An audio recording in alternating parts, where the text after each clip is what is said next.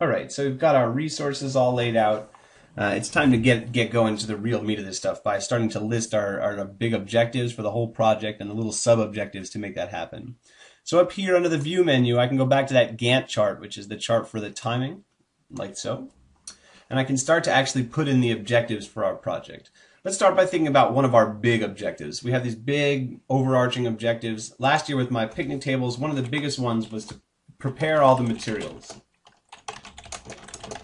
Okay, that's a big important goal. And you can see that OpenProj will start to fill in some of these details. We'll worry about those in a second, okay?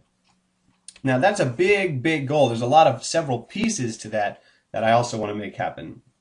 So one of those would be like list materials. One of them would be like, buy materials at Home Depot. And then when we get back from Home Depot, we sort of want to organize the materials. Okay, here, let me write that in a capital. Organize materials. Okay, let's say listing the materials, the duration, how long is it going to take? Listing the materials, maybe it'll take, that's just going to take like an hour. That's not a big deal. But buying them at Home Depot is going to take, well, I got to go there, I got to come back. Let's say that's 3 hours. Okay, and then organizing the materials, that's just going to be quick. Let's make that 30 minutes. Okay? Now, if this is 1 hour, and this is 3 hours, and this is 30 minutes, how are we going to successfully complete all of this stuff? And more importantly, what's dependent on what? All of these three things are parts of prepare the materials, right? This is the big goal, prepare all the materials. These are the things we're going to do to make that happen. So if we select each of them and press this indent key, that makes them a part of the prepare the materials objective. So I have these three sub-objectives, sub-goals, that are a part of preparing the materials.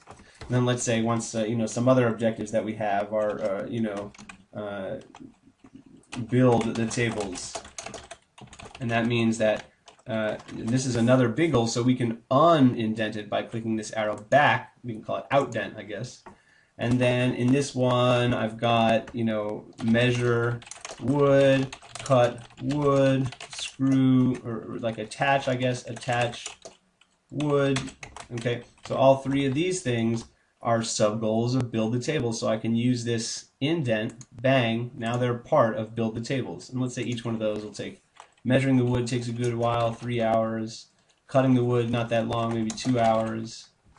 Okay, and attaching the wood, again, that's just not as long, maybe 2 hours. Okay, so all this is going to take a good while. Okay, and what you're going to do now is going to go down all the list of all those matrices and come up with all the objectives and sub-objectives and list them down the list just like that. Go ahead and get started.